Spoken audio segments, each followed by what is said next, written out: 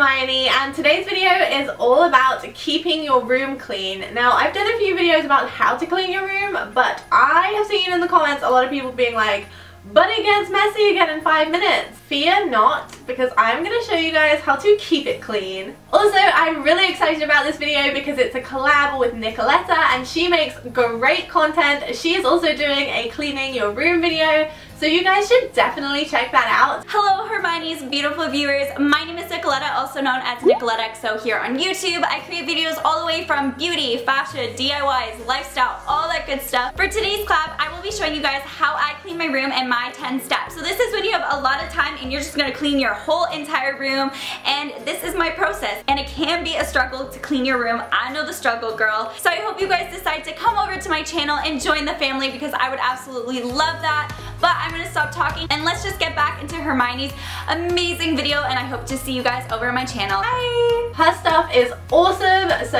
check her out. Also, if you are new here and you are from Nicoletta's channel, hello, my name is Hermione. Pleased to meet you. Definitely stick around because I make DIYs and lifestyle videos. And with all of that being said, just quickly, don't forget to like, subscribe, and check out my social media if you haven't done those things already. Let's get straight into this video. The first thing I do every day to keep my room clean is make my bed. Once my bed is made, that is the biggest part of my room done.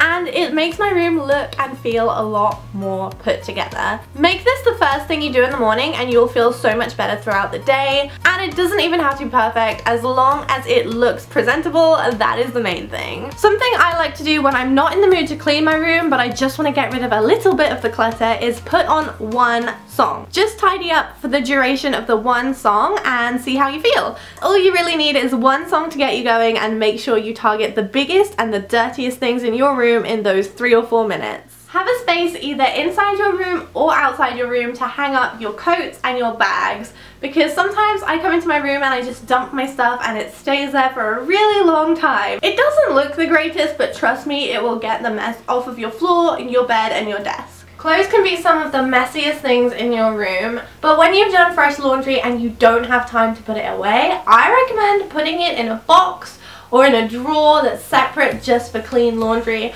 as long as you remember to tidy it up when you have the time. That way it doesn't get stuck on a chair or a desk or your bed and create a mess. Sometimes I will put one item of clothing on a chair and then it will end up becoming the clothes chair and it will look like that for absolutely weeks, so try and avoid that. A box like this would work, but something a little bit bigger is probably better so your clothes don't get wrinkles or extra folds in them. Make sure even the smallest of items have a place where they reside in your bedroom. I'm talking drawing pins, earrings, things like that. Otherwise they can kind of end up getting lost and getting put in multiple places and you won't be able to find them. To make sure your room smells really nice, I recommend taking the trash out as often as possible. I like to do this once every couple of days, but really the minute it starts getting close to overflowing, you should be taking it out. To maintain a really clean and tidy home or room, I really recommend getting rid of stuff regularly. Anything that you haven't used in a long time or is meaningless to you that you don't want to keep, get rid of it, because you just don't need a ton of stuff cluttering up your space. Donate as many things as you can to charity, and the rest of the stuff that is rubbish, like paperwork that you need to get rid of, shred it and put it in the bin. If you really struggle to keep your room clean, I am an advocate of having a junk drawer and small boxes and plates to keep things that just kind of accumulate on desks and dressers.